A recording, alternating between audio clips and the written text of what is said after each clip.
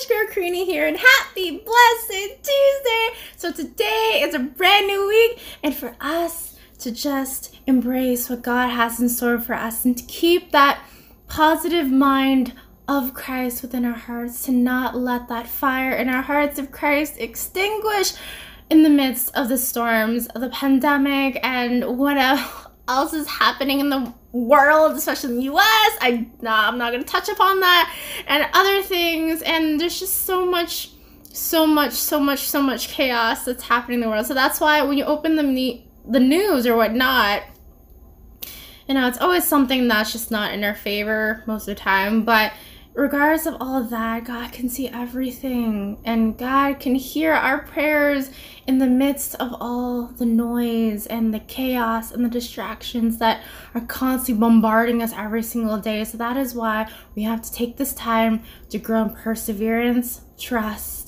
and faith and hope in our Lord Jesus Christ and our Savior. So with that said, thank you so much for tuning in to another video of mine, joining here at the family of Christ and my YouTube channel. And for those who are newly subscribed, thank you so much for joining us. It really greatly means so much to me from the bottom of my heart, and all for God's glory. And if you have not already subscribed, hit the subscribe button, which is right here, and ring the notification bell to get notified of any new videos I'll be uploading every Tuesday and every Thursday of every week, so that you will be constantly boosted with awesome vibes for Christ and to keep on being that true warrior for Christ, as I always love to say in all my outro of my YouTube videos. So with that said, my prayers will continue to go out to you and your family to stay safe and stay prudent in your actions, so that we will all get through this all together. I know it seems like forever, and I truly miss doing my music ministry in church so much, and going to church and seeing the celebration of Mass being done publicly, and the fact that we're all confined with online Mass right now and just private prayer in church. It's all we've got. This is what God's permitting right now. So do not despair. Do not despair, my friends. Do not doubt, my friends. Do not become discouraged, my friends, because this is the opportunity for you to actually grow in virtue and to not take this opportunity to fall astray from our Lord Jesus Christ. So with that said, as I always love to say before all my videos, let's get started. Today I want to talk to you guys about the sanctification of suffering.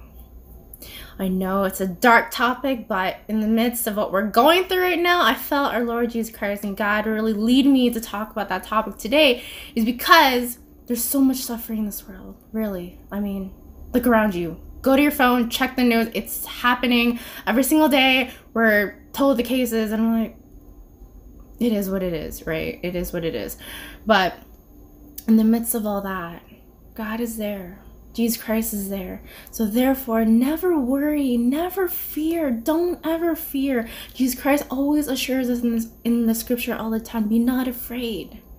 Right? What happened to that? We have to be that church militant for us to not become wimps, to not become scared of what's happening. God loves us.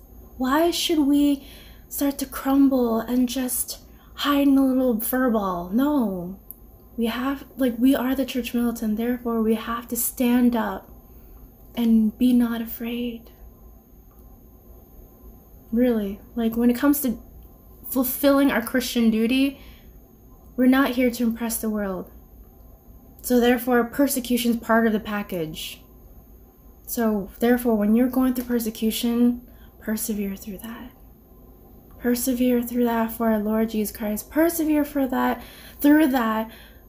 love of God that He's blessed you in your heart, right? There's no easy explanation for suffering, at least the suffering of the innocents, right?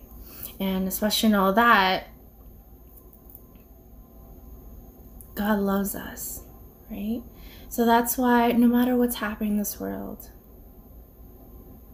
be that fire of light of Christ. As I always love to tell everyone I encounter in my life, especially when it comes to prayer groups, as much as I can, every opportunity that Christ gives me, I try to put the message out there to be not afraid. And we have to reflect that. You can't just say, be not afraid, and then you're like cooped up in a little ball. Like, no. Like, you have to allow yourself to go through the midst of suffering so that purification and pruning will be done. And therefore, you will bear fruit from that going on. So that's why you will truly see the greatness that will come out of it. And essentially, indeed, it is a mystery. Bottom line, suffering is a mystery. But it's through faith that we discover in the darkness of our own and other people's suffering. It's through faith. Very important to have that solid foundation of faith so that you will not be afraid. You will not be afraid to go through suffering. If God permits any trial and tribulations in your life, take that. Accept it with love. Accept it with full love and faith and trust that you will pull through. You will pull through. And so St. Paul, right? St. Paul, the awesome St. Paul, he legitimately said, we know that in everything God works for good with those who love him. God works good for those who love him. It's so beautiful like that. The fact that St. Paul can attest to that so much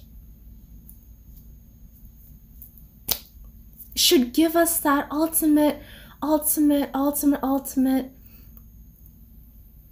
confidence for us to just go through this midst of this world not being afraid of doing our duty, our Christian duty, our Catholic Christian duty for the sake of our Lord Jesus Christ. Jesus Christ died for us. He didn't come into this world to impress the world and to be a king and for everyone to serve him, but rather for Jesus Christ himself to serve others. Because that is how much he loves us so much, right? Just the fact that he was born in a stable, not in an inn. It's just that it has that beautiful image of just humility, right? So that's why, yes, suffering is yet indeed a mystery, but in the midst of all that suffering, we see the providence hand of our Lord Jesus Christ and God our Father, who knows much more. Because really, if you think about it, God can see the bigger picture of everything, right? We can only just see what's happening right now and what happened in the past. But God can see the whole picture, and we are just one fragment of that puzzle, one small piece of that puzzle. So that's why it gives, now that we're going through this pandemic, the more reason we need to take this as an opportunity to trust in God. And be like, God, it's your time. I'm fervently planning this in my life. I truly desire this in my heart, full purity for your glory. But I trust it in your time to be unveiled in my life. Right? So that's why we have to remember our greatest happiness and our most authentic good are not always those that we dream and long for. Our greatest happiness and our most authentic good are not always those which we dream and long for. Because really, at the end of the day, it's God's plan and it's God's time. Right? So that is what we should be seeking every single day. You know, for the sake of for the salvation of souls is one. That should be our happiness. Saving one soul a day, right? As much souls as we can is ultimately should be our greatest happiness. When someone comes to a prayer group, rejoice, be happy, because really you're trying to bring your soul closer to our Lord Jesus Christ, right? Yes, it is ultimately true that it is difficult for us to see things in their true perspective. However, we can only take in a very small part of the complete reality. So therefore, don't let stubbornness get in the way of you trying to think, yes, I want to take control of this, but really, God can see everything. He knows what you desire in your heart. He knows what you truly long for. And He knows what you truly desire in your heart so much. So why worry? Why try to take things under your own control? but rather just surrender it in Our Lady's hands, in Jesus Christ's hands, in God's hands. All right? And yes, we feel inclined at times to feel that earthly existence that is only real for us, but in the long term, God's always been holding your hand, right? So we always have to seek the happiness of others, right? Putting your happiness aside and putting others first before yourself. Because that's exactly what Jesus did, right? So really always remember that faith transforms the meaning of suffering. So therefore, when there's a trial and tribulation placed into your life unexpectedly, just remember deep in your mind and in your heart that God's calling you to greatness. God's calling you to a greater virtue. God's calling you to really see the perspective of the reason of your suffering is because of your sanctification. So that's why allow yourself to be in union with Christ's suffering, and therefore it will change you. It will truly change you to see God's love formulate within your heart into something more valuable and more fruitful.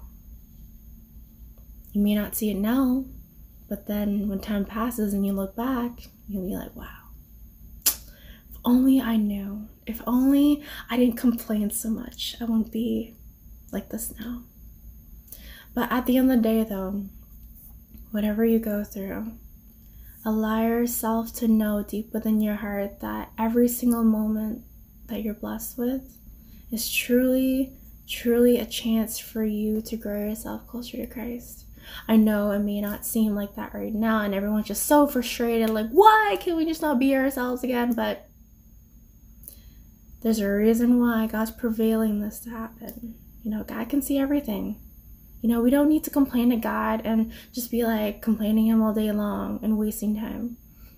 But we need to focus on every single day that we're given is a day to actually save one soul.